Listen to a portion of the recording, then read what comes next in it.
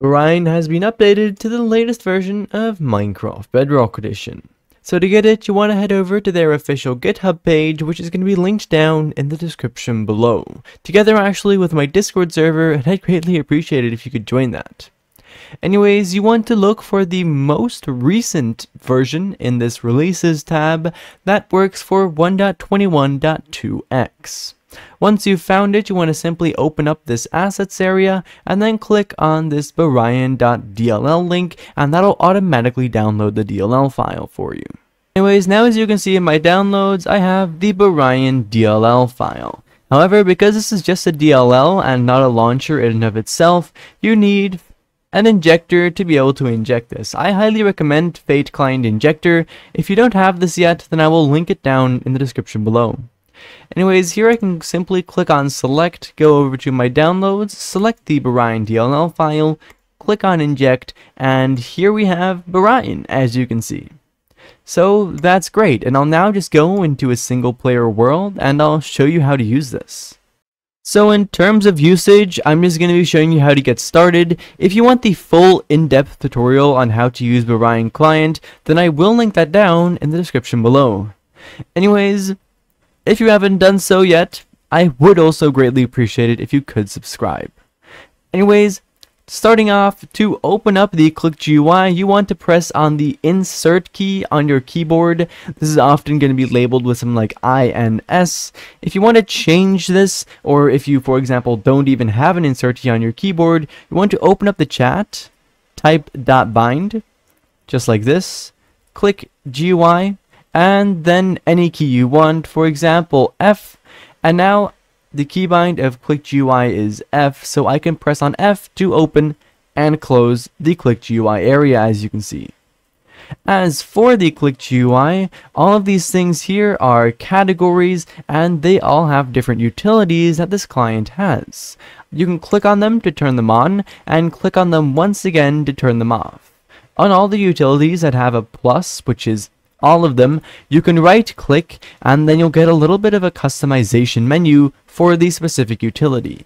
All of these have customization menus, and some of them will have more and some less. As you saw me just do, you can actually scroll in some of these sections. Make sure you don't miss out on that, because as you can see, there's a lot more utilities down here. For the rest, hovering over these utilities is going to give you a brief description. And that's basically it. It should be pretty self-explanatory. There is one more thing I want to look at though, and that is the HUD. This is basically everything that can show up on your screen. I can right click on this to open up the customization menu, and as you can see, there's a lot of things this client can display on your screen, and I highly recommend looking into this and using some of these.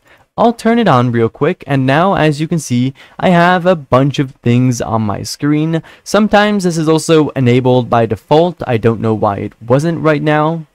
Anyways, as I said, you can customize all of this, so maybe I want to turn off the watermark, and I also want to turn off the show keybinds, turn off the keystrokes. Now as you can see, there's already a lot less things over here. Of course, you can tune it exactly to how you want. One thing I do want to pay some extra attention to is the tab GUI, which is a thing in the very top left. You'll notice it has the same categories as up here, and basically this is the same as the Click GUI, except that you can use your arrow keys to navigate it. As you can see, some people prefer this to this Click GUI over here. Personally, I don't use it, but maybe you'd like to do so. Anyways, for the rest, of course, as I said, customize this HUD however you want. It has some really useful features, so don't miss out on that. Anyways, for the rest, as you saw earlier, some stupid person joined my world. Oh well. The keybind of click, I basically use the command, right, to set a bind to a module, and this client actually has more commands like that. To find out about these, simply type .help in chat, and you'll get a list of all of the commands that this client has, with their descriptions as well.